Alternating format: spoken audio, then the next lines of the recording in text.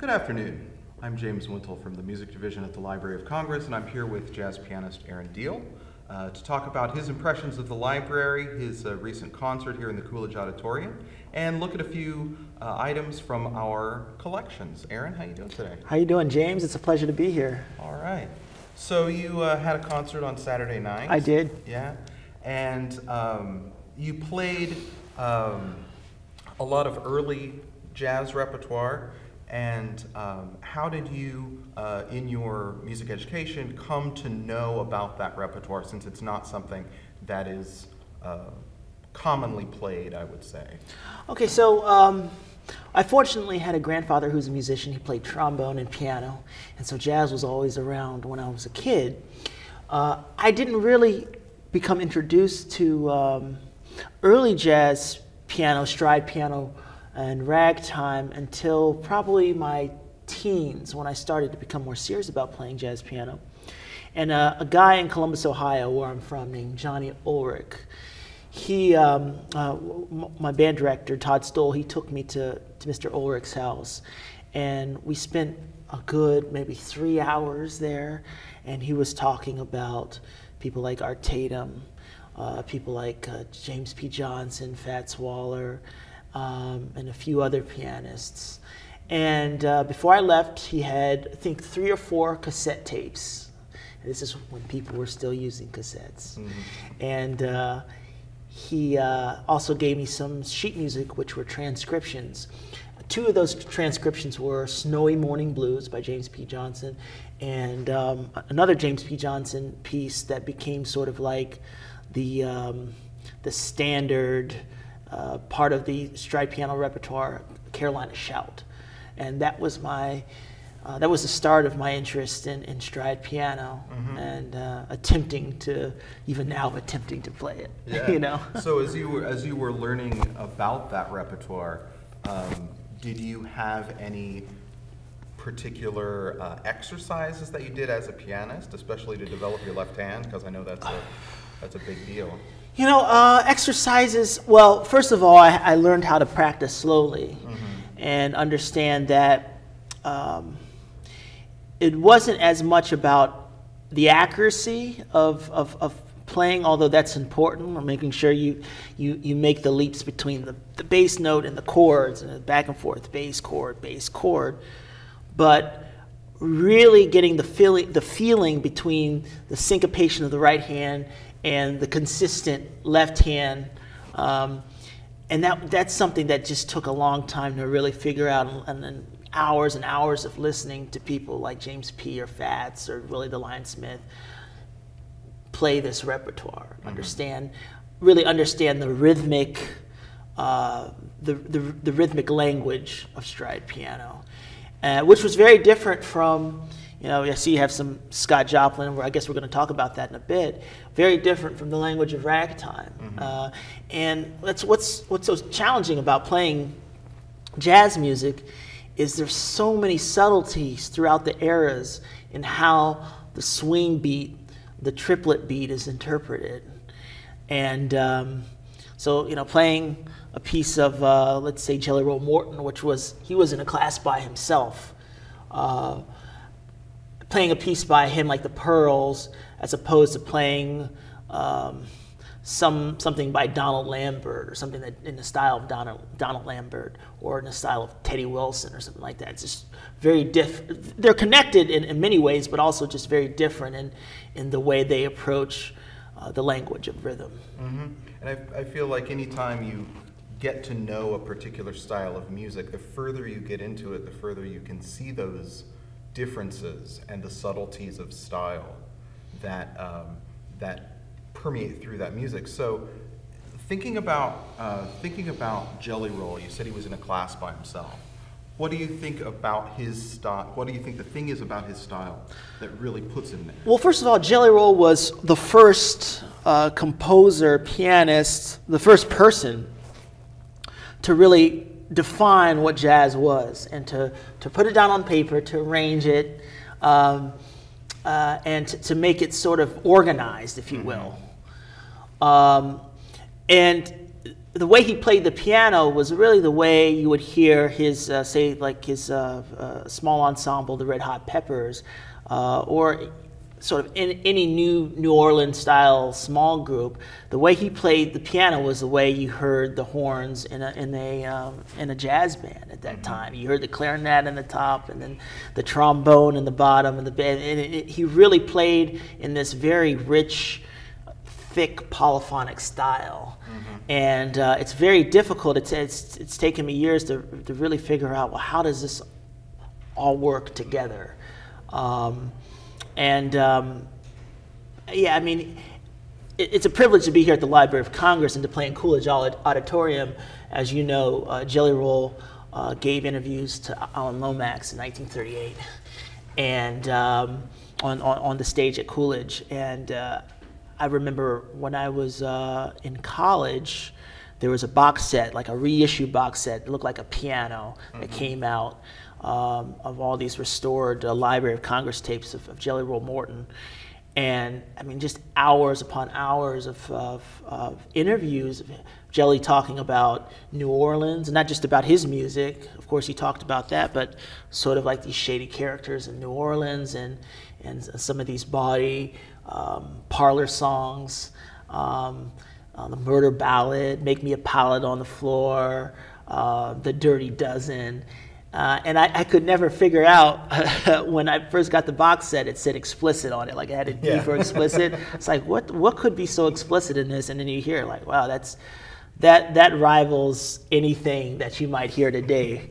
But it's such a rich tradition, a rich oral account of a bygone era. And I definitely occasionally reference some of what's on those recordings. Yeah, and you said during your concert that you felt the ghost of Jelly Roll Morton while you were playing. Did that inform what you were doing on stage? I mean, it was a very sort of a surreal experience, because I'm listening to the recordings for so many years and hearing the acoustics of the room.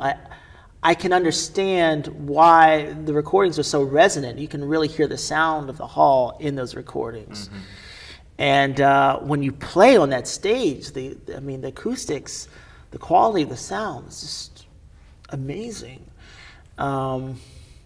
So, yeah, I mean, I definitely thought a lot about Jelly Roll Morton being up on that stage, and that was toward the end of his life when he made those recordings, and he was sort of considered to be his style to be archaic, and I mean, he was basically bartending, managing this place, which is now Ben's Chili Bowl on U Street, the Jungle Inn, and people weren't paying attention. He wasn't this sort of like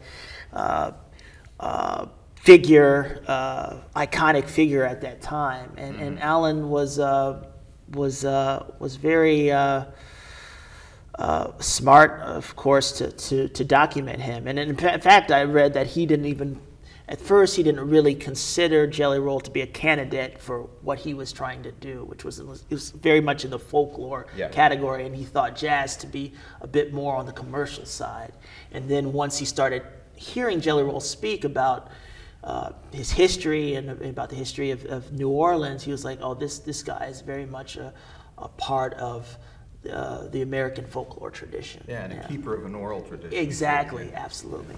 So you've been able to spend a couple of days here at the library, yes? Yes. And what have you seen that has made an impression on you so far? What haven't I seen?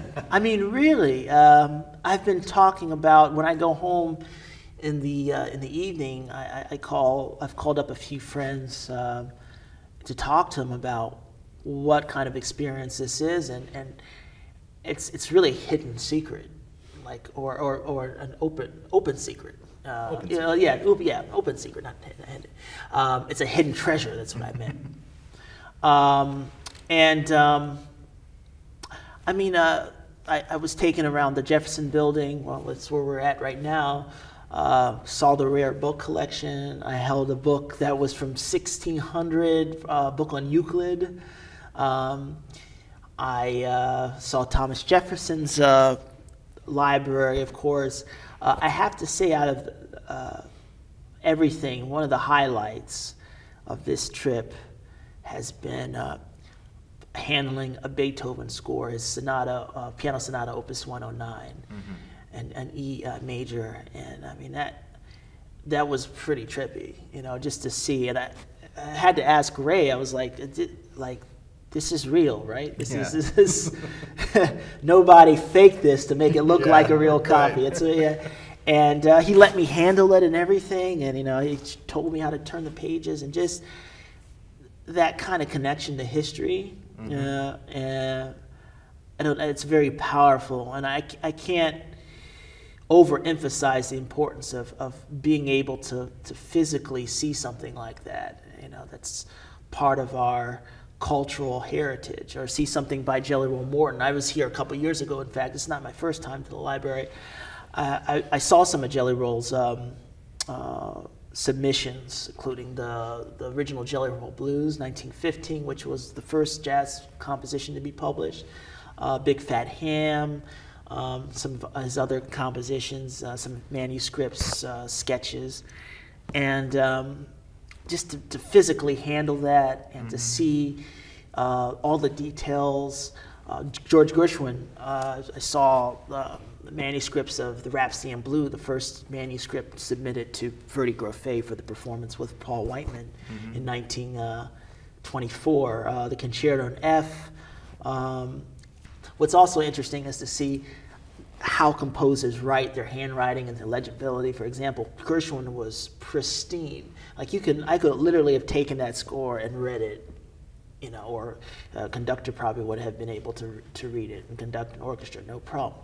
You look at Beethoven, I don't know how anybody figured out how that went. Yeah. Because I mean, you see his sketches and it's just like, well, what was this guy thinking? You know, was he?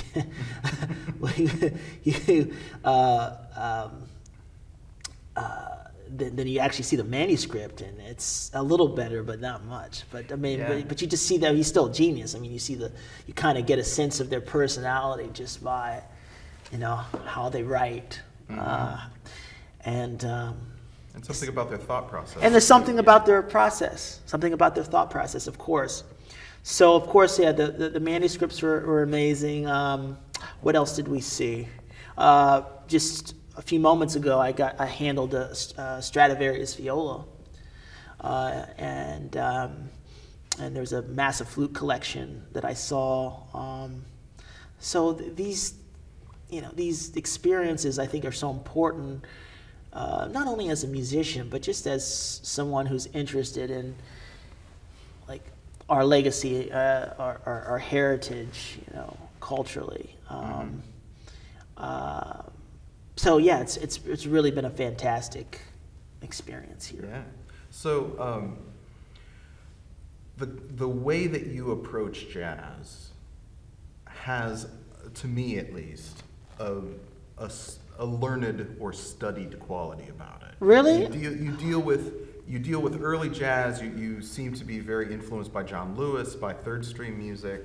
So tell me a little bit about how classical music and jazz the study of those two things has come to play in your life, if it has at all. I mean, certainly they've come to play in the sense that I've had some sort of relationship to both. You know, I studied classical music from a young age, and even through college I did some study with a lady named Oksana Yablonskaya, and even now, you know, I do try to keep a certain relationship to it, even though I'm not playing Beethoven or anything like that. But I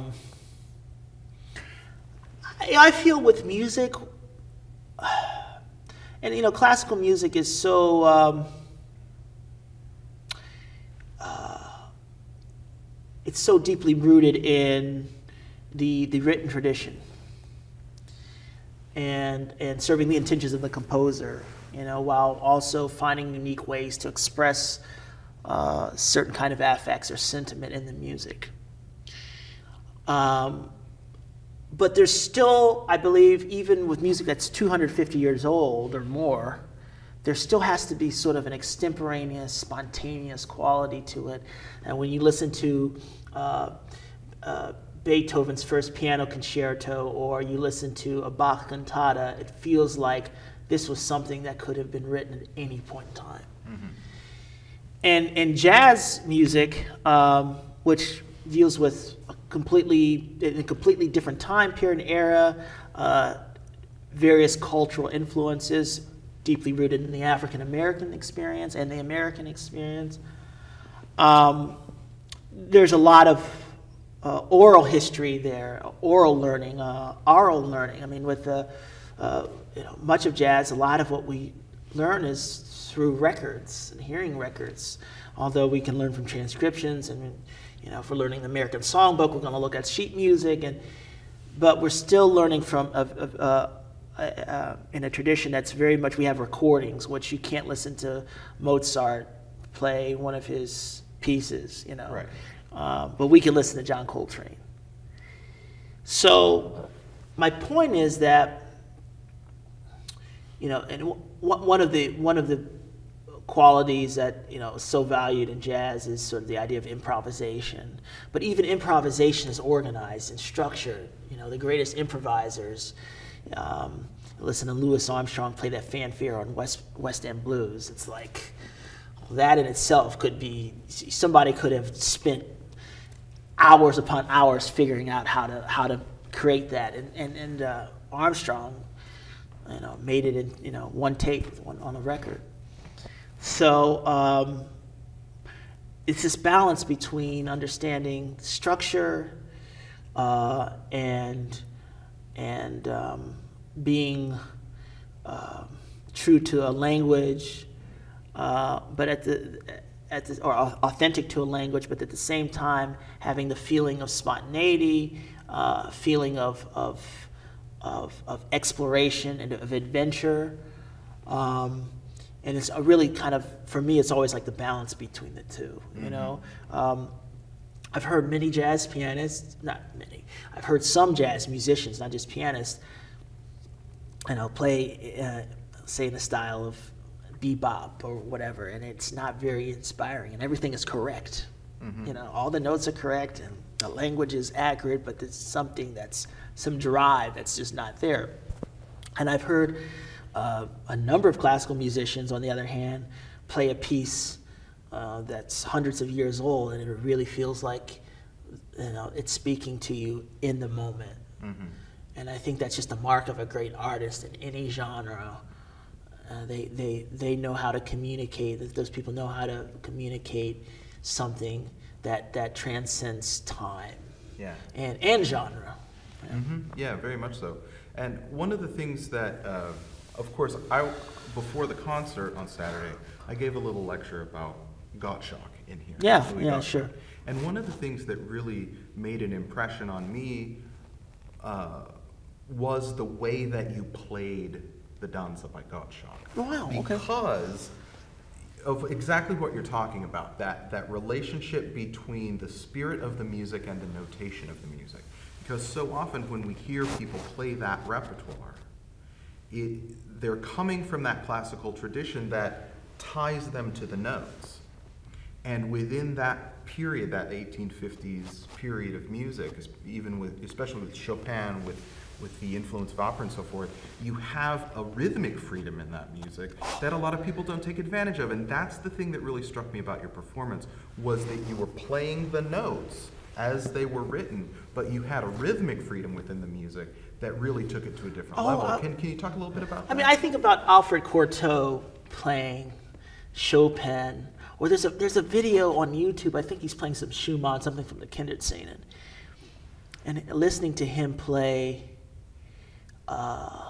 this piece of music, he had like a certain kind of relationship that I don't know can be, I don't know if that's something that can be passed on. You know what I'm saying? Mm-hmm. And I wonder, I mean, I'm not an expert on 19th century romanticism by any means, but I'd be curious, like, to go into a time machine and go back and meet with, like, Clara Schumann or Brahms or any of these people, and just to hear how they play their own music. Mm-hmm. And I could bet money on it that it's a lot different than how people consider it today. Oh yeah, absolutely. And you know, notation is just an indication. Of course, I mean, there's a limited amount that you can really notate. I mean, there's a lot of accuracy that you can get from notation, but still, the sound and the spirit of the music can only be heard. And I have to be honest, like I play Gottschalk from my own, from my own references. Being someone like Jelly Roll Morton, who came much later. I mean, Gottschalk's middle of 19th century. Jelly Roll's, born around 1885 or so. But I think of someone like Gottschalk or even Cervantes. I played some of his Cuban dances. Mm-hmm. Like I think of them as pieces for dance, pieces that have a certain kind of rhythmic drive, and that a lot of that comes from my experience with jazz. I mean, it has to feel a certain way, and it has to have a certain kind of momentum and rhythmic propulsion to it. And certainly playing the danza, it has a Spanish tinge, evidently, or the habanera. And I really want to exploit that and bring that out in the music. But I'm not sure how Gottschalk would have really played that. Well, I think what you got at was very good. Oh, thank you. That kind of rubato, that rhythmic freedom, I thought was wonderful. Oh, thank you. And the way that he sort of writes out ornamentation. Oh yeah, yeah. Improvisation. Yeah. Cool. Thanks. So also on stage on Saturday, you talked a little bit about Billy Taylor. Yeah. And we have Billy Taylor's manuscripts here. I heard. There's a connection with the library. What was your experience with Dr. Taylor? I didn't know him very well. We met a handful of times, and here at the Kennedy Center, he came. I think about 2008, I did something at the Kennedy Center around Jelly Roll Morton. I believe he came to the concert. He was involved with a jazz museum in Harlem, if I remember correctly, and I went to a few things that he did there. I was living in Harlem at the time. He told me a story once, and I told the story on stage the other night about him going to hear Jelly Roll Morton, and basically, he and his friends at the Jungle Inn were sort of making fun of Jelly Roll's style, saying that it was old and kind of mocking him. And he was playing the piano, and he turned around and he said, "You punks can't play this." And Dr. Taylor admitted, he says, yeah, he was right, we couldn't play it. And what a man, in his contribution, talking about Dr. Taylor, his contribution to really the education of jazz and exposing people through television. Of course, he was an ambassador at CBS Sunday Morning, and I mean, he was one of the first people I remember seeing on television talking about jazz, maybe besides someone like Wynton Marsalis. And there's quite a few programs that I like to watch occasionally on YouTube. His duo piano series. Have you ever seen those? Yeah. That's really cool. Yeah. So yeah, I'm sorry I didn't get a chance to know him a little better, but I knew him. I met him a handful of times. Yeah, and along that vein of the question of jazz education, that's something that's changed a lot over the past even 20 years or so, even sooner than that. I went to graduate school at the University of North Texas, and there's a very structured jazz program there. It's very, the curriculum is very set. Everybody has an idea of what they're doing. But there are two sides to that coin, and I'm just wondering what your impression is of jazz education as it exists today, when it's becoming more conservatory based. Because what you've been talking about is much more of an oral tradition, a learned tradition in a different way. I went to Juilliard. I was in the second year, the third year of the jazz program, the existence of the jazz program there. And I had a lot of great experiences at Juilliard, a lot of resources available at my disposal. I was able to forge relationships with my peers, with whom I still perform today. I mean, I mean, I can go on and on about the list of assets that Juilliard afforded me. But at the same time, I mean, I don't think it's just with jazz, even classical music. It is a life, it's a life experience, and you have to really live it. It can't just be something that you go to school and you learn about, but you have to go out and you have to play, you have to be around people who want to listen, maybe some people who don't want to listen. You have to try to convert them. I don't know. I mean, being in New York and living in New York certainly afforded me a certain kind of opportunity to be around people who a pretty robust and rich jazz community. I mean, it's still basically the jazz capital of the world. I'm not going to say that conservatories and universities with jazz programs aren't valuable, because they are, but it's only supplementary, okay, to the complete picture. Right. It's great to have your fundamentals in a classroom about the history of jazz or theory or just sort of practical application, but you really don't get the experience until you play on the bandstands, until you're actually around the culture of the music. Yeah, you really have to have the whole package. Yeah.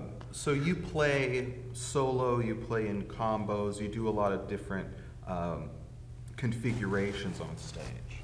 And I'm wondering how you approach the piano and how you approach improvisation differently, depending on A, what kind of configuration you're in on stage, and B, if you're playing music that you wrote versus music that someone else wrote. Wow, those are good questions, and I sort of have to think about them because, I mean, certainly when I'm playing by myself, there's a certain amount of freedom that I have because I don't have to interact with anybody. Right. But with that comes a lot of responsibility because you have to be balanced with how you present a performance, and it just can't go off into a tangent, I find playing solo piano to be very difficult. I mean, difficult in that the responsibility is solely on me to communicate and engage with the listener. And even playing at Coolidge the other night, and I played most of those pieces a number of times. It's because the pieces can be so different. Some of them were similar, but some of them going from like the Cervantes to going to something like the Aaron Copland. It's like very, very different. Yeah. And I have to pace myself, and I have to really be focused and in a frame of mind where I'm not just wandering. My mind's not just wandering, and it's just kind of like, okay, I'm playing. There's none of that. Now, when I'm playing with other people, it's easier for me, I'd say, to draw from inspiration. I mean, it can go both ways. I mean, it could be it could just be an off night playing with my normal band, and maybe somebody isn't feeling as strong or presenting strong ideas, or I'm not presenting strong ideas, so it can be kind of hard to really draw inspiration. But when it's on a really good night and everyone's super focused and very passionate, I find it just being so easy. Just you hear an idea, you hear a motif, and you go with that, and this sort of reciprocity happening. I feel like it's a lot easier. Yeah. It's not always your turn. Yeah, exactly. It's not always your turn. Yeah, you can be supportive. Playing with orchestra, for example, I've been playing some of Gershwin's piano works with orchestra, and that's something I haven't been doing as long, really. So I'm still now getting comfortable with that to a certain degree. But on one end, you have orchestra musicians, you have 80 musicians who are essentially playing what's in front of them. On the other hand, you got, let's say, 2,000 people watching you, and it's you playing the piano. And I tell you that there isn't a more nerve-wracking feeling than that. I mean, and then also wanting to feel free and spontaneous, and You know, it's very hard. Like I played in Des Moines, Iowa not too long ago, but last weekend it was a cancellation for Concerto in F. So I got called, somebody called me to do it. And the first night, and I hadn't played it in maybe almost a year or so. And first night, I was like, I'm gonna go. I'm just gonna not worried. You know, maybe I'm not super comfortable because I only had 2 days to really get it back together. But I'm just gonna just let it all go and see what happens.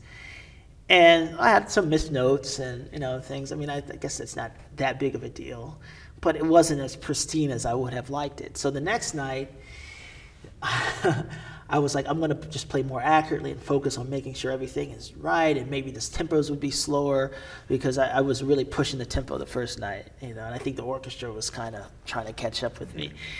So I play things with maybe a few clicks slower and just breathing more in the phrases.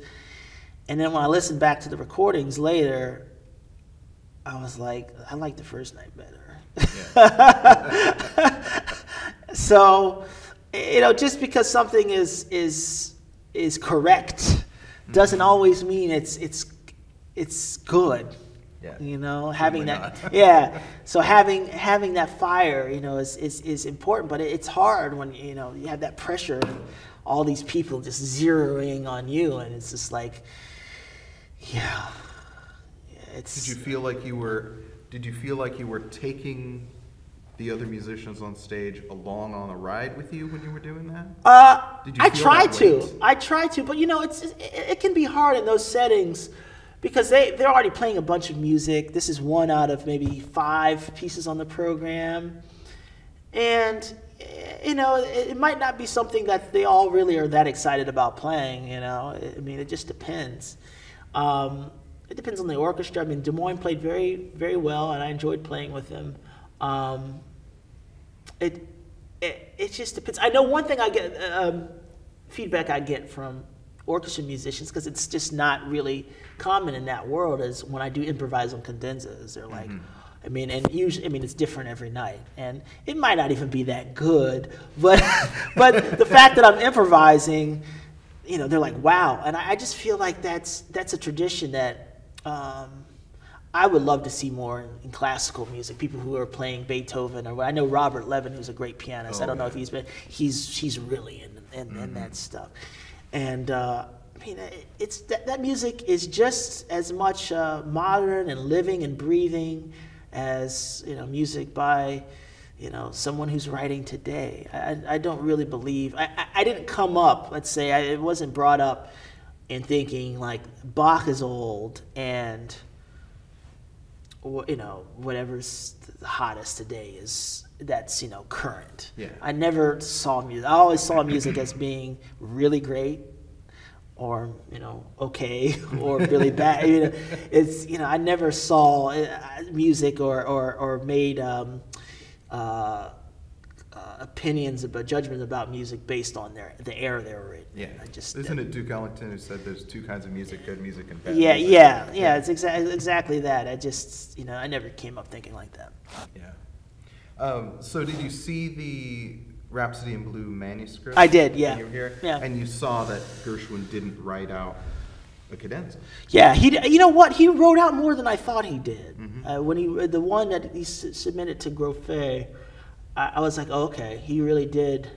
He did write out more than I thought. But there was one cadenza where he was just like, "Watch me for the cue," And Gershwin was an improviser, so I mean, I'm sure he had performances where he didn't play exactly what was written. That's been I think for some music critics, they aren't sure what to do with it when I improvise on the cadenzas, because it's like sacrilege, like that's not what he wrote or whatever. Which I can understand that line of thinking, and it could also be just that the improvisations were that good, but that's okay too. It's just like that's the beauty of the music. I mean, there's some nights it's going to be good, and sometimes nights it's not going to be. I think in classical music, there's this pressure to always it has to be this, and that's not part of the journey of a performer. You know, you're a human being. So, but yeah, I mean, Gershwin, he was a great improviser, and he knew a lot of the great Harlem Stride pianists. He knew Fats Waller. He and Fats were friends. I think he knew Tatum. I remember reading somewhere he commented on Earl Hines' Gershwin album that he did, and how much he liked that.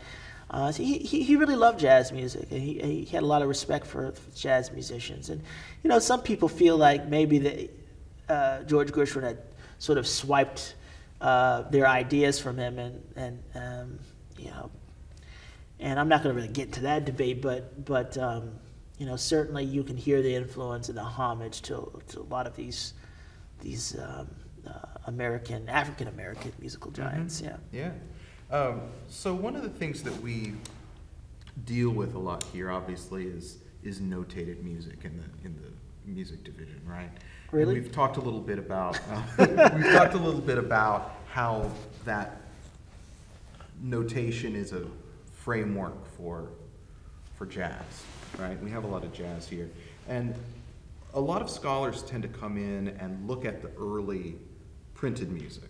You know, the Scott Joplin, the early rag and the early blues and the early jazz up to Jelly Roll Morton. And there seems to be a lot of ambiguity in those terms. Like early jazz versus ragtime, or rag versus blues. Rag versus blues versus jazz. So you have people like Jelly Roll Morton calling things blues that are really jazz. You have people playing ragtime and saying it's also known as the blues. So what, as a pianist, and I'm not looking for history necessarily, but as a pianist playing this repertoire, what do you see as the distinction between specifically ragtime and blues as it existed at the turn of the century, 1910s, 1915? Either in the way that you approach let's talk about. I mean, the blues. I went back to read, and I wrote a composition that I played at Coolidge the other night called "Blues People," which was the title of a book by Leroy Jones, or Amiri Baraka, as he was known later.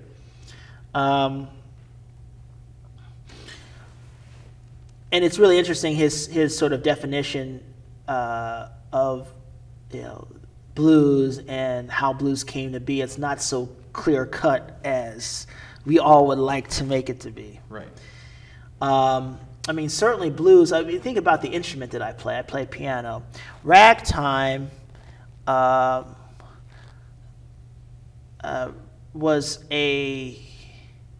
piano was the primary instrument for ragtime, at the end of the 19th century. I mean, the Make Believe Rag was, 1896? I mean, it was written for the piano. Now, you had various arrangements for larger ensembles and brass band or whatever, people would play the tune, but it was written for piano.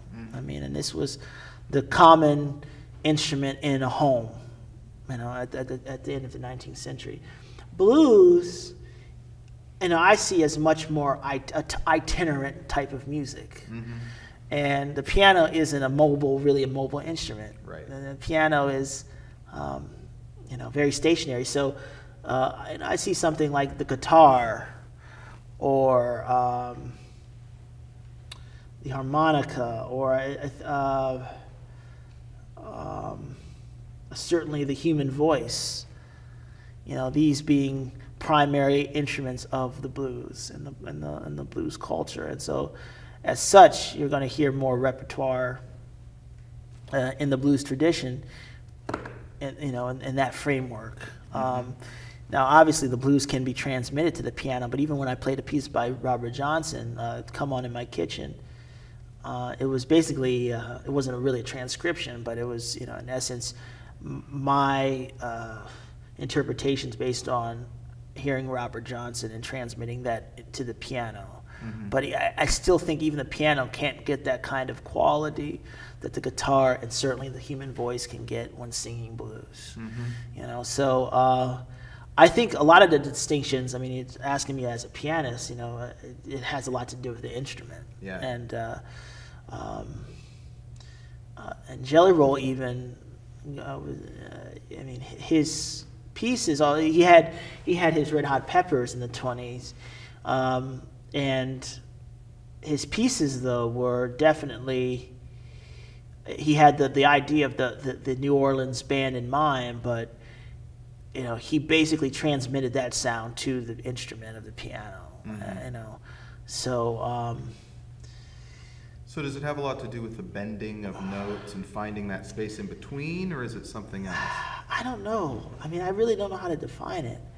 It's like going back to Robert Johnson. I remember in the jazz history class in Juilliard, my first year with Lauren Schoenberg, he had us try to transcribe a Robert Johnson blues, and it was almost impossible. Because there was no, I mean, we think of the blues as being this 12-bar form and, you know, this very clear-cut structure. And I mean, Johnson would switch chords in the middle of measures. The no chorus would be a precise 12 bars. You know, I mean, it would just be all over the place. If you really sit down and you try to analyze, I mean, it took us maybe an hour to kind of figure out what he was doing. So there's only so much precision you're going to get out of that. Really. Yeah, I heard an interview with Keith Richards once that said when they were listening as young kids, when they were listening to Robert Johnson, they thought that there were two guitarists playing. There was so much happening. Yeah, I mean, you know, it's really a lot to process for sure. All right. Well, I wanted to show you a couple things from the collection, just to kind of get your impression of different things that we have, and talk a little bit about ragtime, a little bit about blues, like we've been saying. This Maple Leaf Rag, obviously, as you said earlier, everybody knows what Maple Leaf Rag sounds like, right? Sure. And this is the first edition of Maple Leaf Rag. Wow. And this was actually published in 1899 for the first time. It says Tempo di Marcia, right? Yes. And one of the things that Scott Joplin says about ragtime in his School of Ragtime sort of tutorial that he wrote is to never play ragtime too fast. Right? And this march tempo that he has here sort of speaks to that as well. So when you're approaching ragtime, how do you approach tempo? I mean, is it that simple? Don't play too fast? I mean, you know, I'll be honest. I'm not really a ragtime expert. You know, I play some ragtime, but I had mentioned earlier off camera a guy named Terry Waldo, he's from Columbus, Ohio, my hometown. And going back to my experience as a teenager, when I went to New York, made a visit to New York, I might have been auditioning or something. I went to Terry's house and on the Upper West Side, and he spent a good 2 hours with me talking about ragtime and how to play it. And he has a really great book called This Is Ragtime. And he studied with U.B. Blake. And it's so different from anything in terms of, I mean, its relationship to jazz, the rhythmic feel. It's not, how do I say, it's not as strict as some people probably think, ragtime, but it also has a certain amount of rigidity in the sense of it's, like you say, it should be played a certain way. I try to be as true to the genre as I can be at this point. But one thing I've learned is not to play it too fast. But people can play it too slow too. It can be choppy, you know, and that's something I always had to work on, is not to make it too, like, sounding like too metronomic. It has to breathe in a certain way.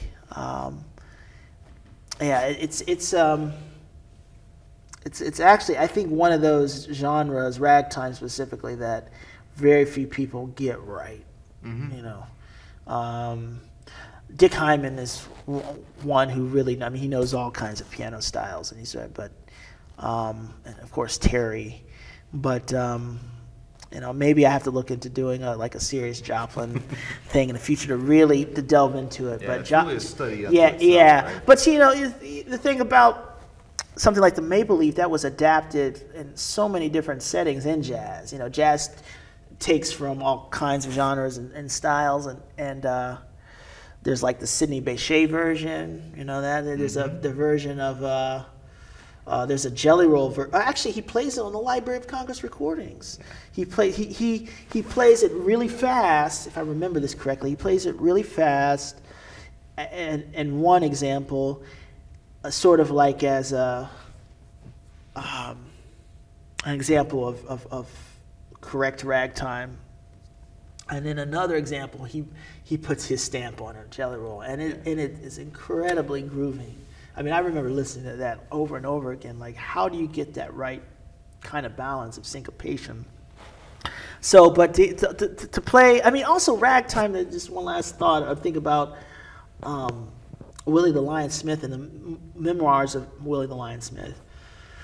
He talks about how he was sort of mocking ragtime pianists as, you know, pianists who really don't have a good left hand. And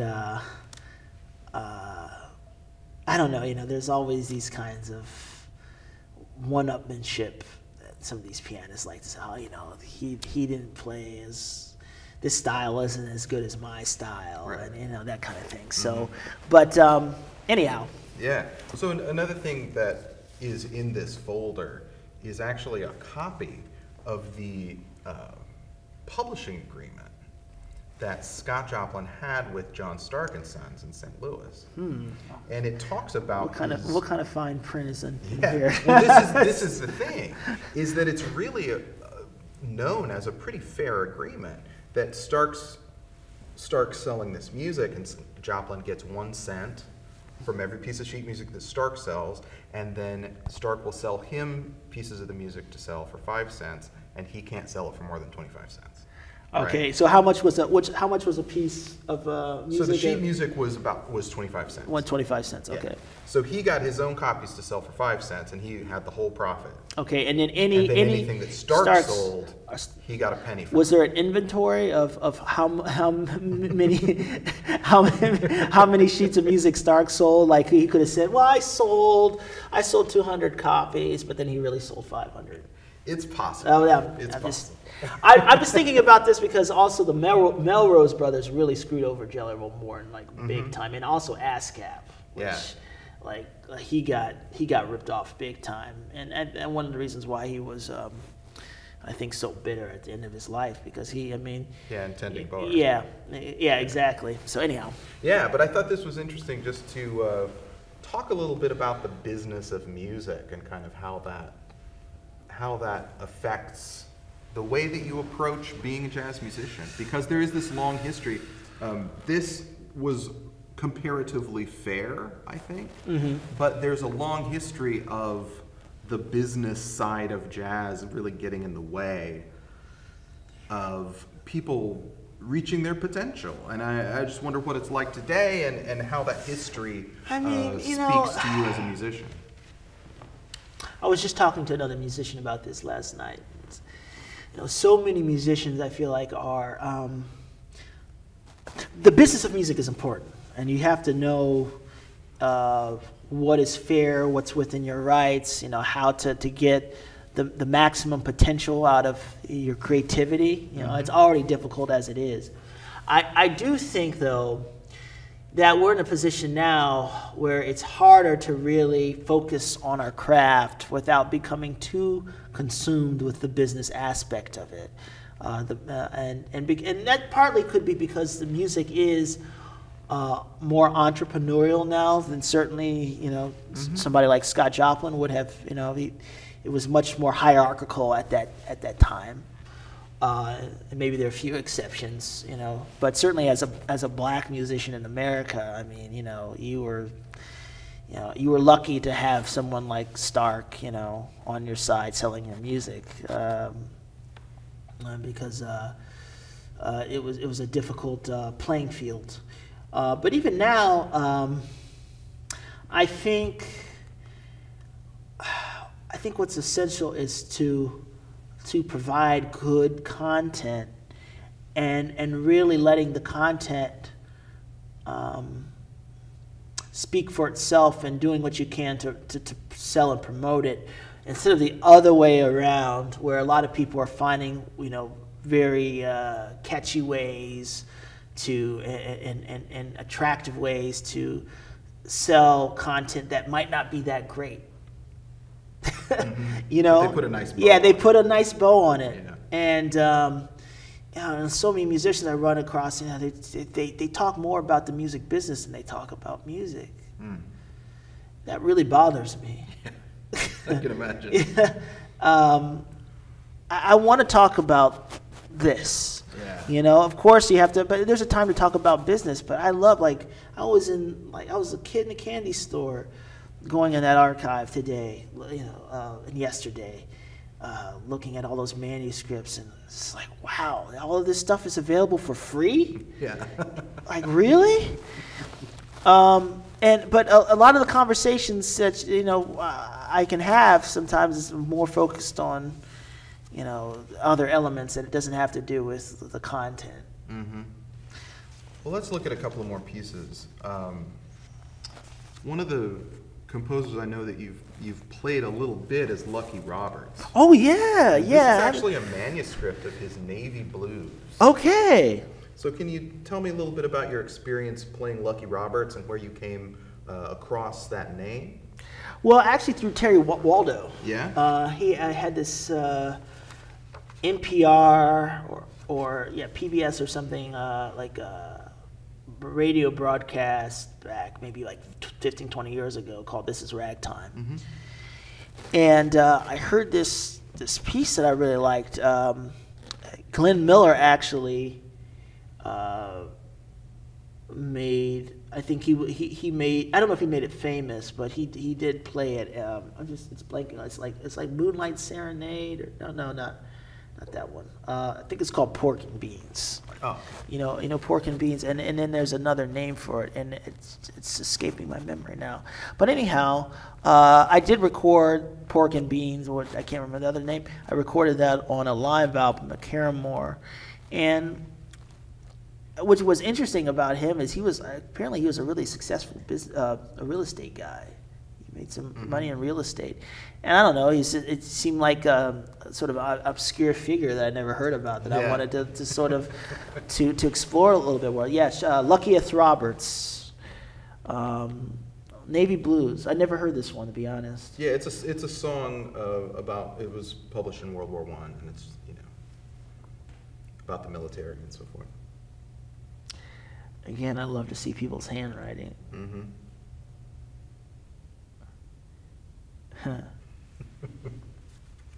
That's great.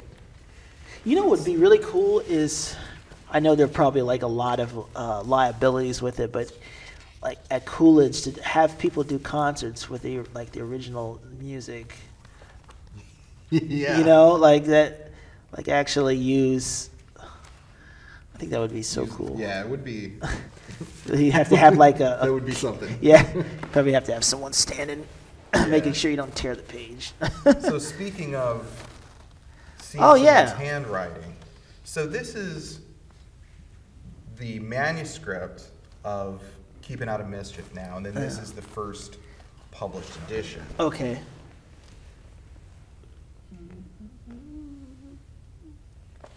You see in the published edition, he's added some dotted rhythms and some different things, but you got the basic melody here.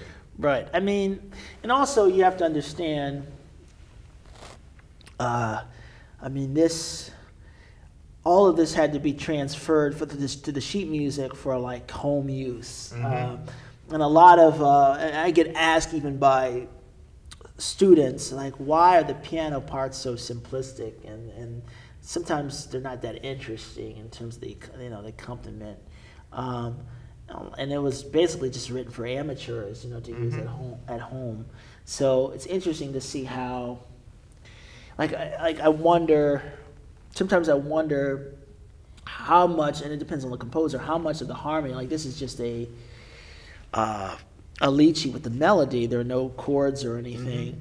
If you had like someone in the publishing house actually realizing the harmony, or if the composer helped do that, or you know how that worked, or you know if this was in fact what Fats Waller submitted to whoever the publisher is, then you know how much information was at their disposal. This is the same question I have about like Beethoven and his manuscript. If you see this sonata, you're just like, how could anybody know what that is? Yeah. So how was that?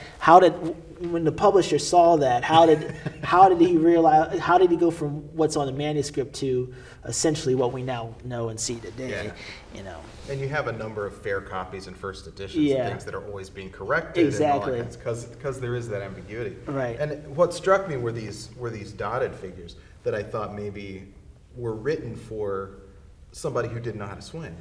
Well, that's an interesting observation, because a lot of times the sheet music doesn't have any real sense of syncopation at all. It's pretty much as straightforward as you can get. But the great thing about that as a jazz musician is that, I mean, this should be, and Bill Charlap, the great pianist, told me that this should be our first reference when we're learning a piece of song from the American Songbook. You know, don't go to any of the recordings. But go to the sheet music, because then you can see the actual melody. Now maybe the rhythm isn't that hip, and that we're not looking for rhythmic sophistication. We're looking for what's the original melody? What are the intervals that are used? You know, what are the lyrics? Is there a verse? You know, is the verse good? Can we use a verse? You know, sometimes those verses weren't as great as others. So. You know, what are some of the original harmonies to the tune? I mean, and sometimes we try to get so fancy and sophisticated with the way we harmonize things that it's maybe too rich for its own good, you know? And when we go and see the original sheet music, something that's so simple can really be even more effective than trying to put, too much sugar, in your oatmeal. Right. So. Yeah. So I just wanted to show you that and sort of get your impressions. And I think we're getting close to time, so we don't have time to go through all of this. But there's one thing in particular that I wanted you to see, which is... Oh, wow, Zellington. Blind Man's Bluff, which from 1923. And this is the first pop song, the first copyright deposit of anything. Oh, really? That Duke Ellington wrote, that he submitted. And it was a pop song that he wrote with J.H. Trent, and there were a number of songs that came out, but this is the first one. So can you talk a little bit about Duke Ellington and sort of your impressions of seeing this? I mean, again, it's just like so little information on on this. I mean, what's interesting to me about these submissions, because I saw this somewhere else in the archive, not from Duke Ellington, where they submitted the melody, and on a separate sheet they submitted the lyrics. Like, why wouldn't they put it all on one page? You know, I'm just curious, like if there's like some sort of protocol format that they had to follow, because it would make sense to me. Like, okay, I mean, it's kind of analyzing it. I wish there was like a camera above so people could see. But it's kind of hard to see. But where does the verse start? The verse starts right here, and it goes all the way to this double bar line, presumably, and then the chorus starts right here. So you look at the verse, that's right here. You can, sort of put the verse on there, And then there are 2 choruses, but it even says chorus, and then it says third chorus. So do you sing this twice, and then the third time you sing that? I don't know. It's just interesting, like just format-wise, how they submitted. People would submit the lyrics separately from the actual music. Yeah, and sort of the whole issue of text underlay and all that sort of thing. I guess maybe wasn't that important to them, or I've also considered the fact that maybe because this is the work of J.H. Trent and this is the work of Duke Ellington. That is a good point. That definitely could be. I mean, this is Duke's. Is this proven to be Duke's manuscript? I've seen Duke's manuscript before. It's not. That's yeah. I was like, this doesn't look like Duke's handwriting. Yeah. So if you were going to play this piece, and that's what you had, I mean, would you do it? Or do you have an approach? I mean, there are some tricks that you can use as a musician to realize the harmony based on a melody. I mean, if you can see the where the melody, the direction the melody is going. If it starts on a 1 chord, maybe this looks like it's in. It looks like it's in E. It looks like it's E flat major, or C minor. Well, it looks like it's a. I'm guessing like a blues maybe. Mm-hmm. So even the chorus could be more difficult, but I could with relative confidence say that this is a 1 chord, a tonic chord, or E flat major chord, right here. And then because this is an F sharp, and the augmented 5 was used quite frequently, that might be a B flat augmented chord. Mm-hmm. You know, there are ways that you can kind of guess, but would I perform it? Maybe, but I'm going to actually listen to a recording of this later on today and to see how it goes. You know, but yeah, there's so little information there. Mm-hmm. You know, you can't really say with 100% certainty that this would be correct if I were to play it. And so you need to have that recording. One needs to have that recording. Yeah, and that's also the privilege that we have today. That you know, if you were looking at a piece of Chopin's, you know, you're kind of out of luck to really know how it's supposed to go. Yeah, and you were talking about blues, and this is Pinetop Smith. Nobody knows you when you're down and out. Okay, see, well, this has the lyrics. Yeah, it has the lyrics on it. You see how the melody works and all that. Is this a song that you know? No, I don't. I don't. Okay. This is, I do not know it. Nobody knows when you're down and out. Yeah, it's a really great blues about living the high life and having all these friends. Yeah, I have to look it up. Yeah, it's Pinetop. Okay. Yeah. 1929. Mm-hmm. Okay. And Lots of one blueses. Last thing here is James Reese Europe. Yeah, sure. And this is the Castle House Rag. Okay. That he wrote, obviously, for Mr. and Mrs. Vernon Castle. Yes. The dance duo. Right? Yeah. Mm-hmm. And if you could just say a little bit about James Reese Europe and your impressions of him as you've been sort of studying jazz and getting to know this music. Do you have a sense of who he was and why he was such a major figure at this time? That's a question for Jason Moran. Yeah, right. He's been studying it. I've actually not studied as much James Reese Europe, to be quite honest. Mm-hmm. I mean,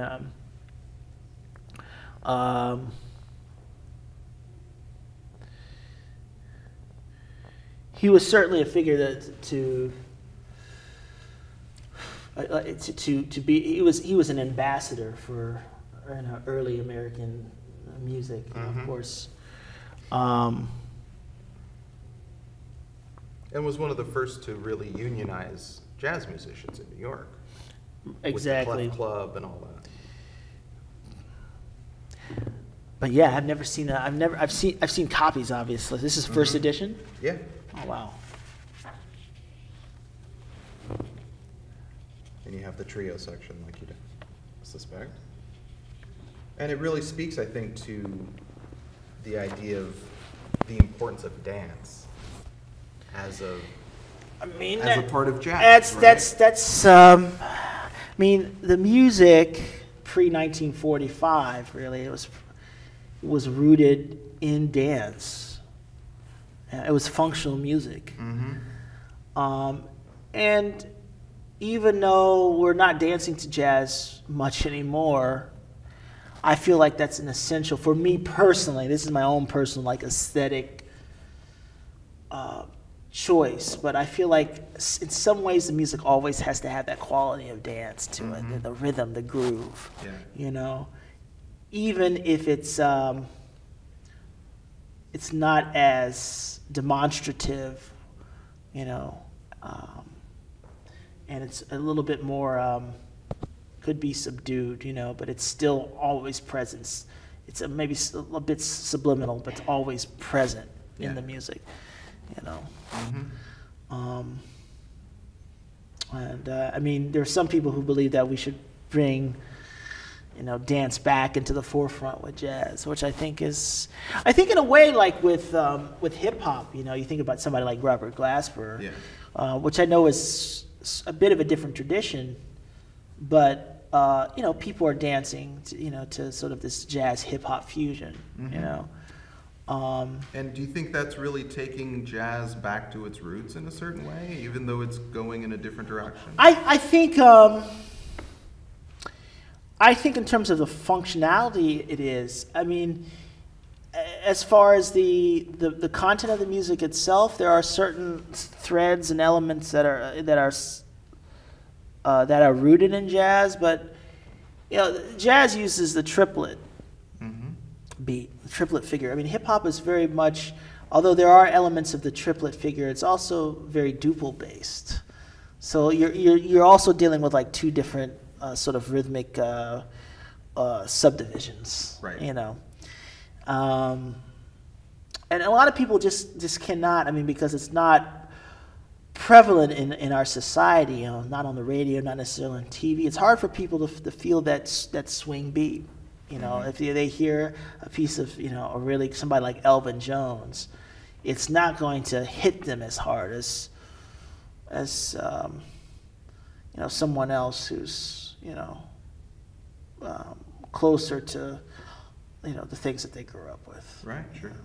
Yeah, and I mean, music's all about your personal experiences. Absolutely, absolutely. Well, I appreciate you coming James. and talking to me. It was a really interesting conversation. Thank you so much. Thank you so much. My pleasure. And it was great having you at the library. Oh, my pleasure.